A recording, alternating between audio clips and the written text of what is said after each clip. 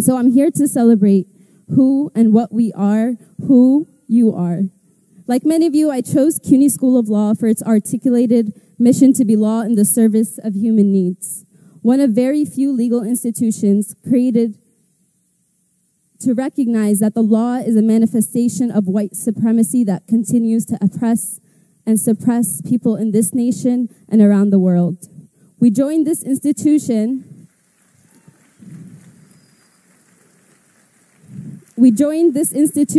to be equipped with the necessary legal skills to protect our communities, to protect the organizers fighting endlessly day in and out with no accolades, no cameras, no votes, no PhD grants, working to lift the facade of legal neutrality and confront the systems of oppression that wreak violence on them. Systems of oppression created to feed an empire with a ravenous appetite for destruction and violence. Institutions created to intimidate, bully, and censor and stifle the voices of those who resist.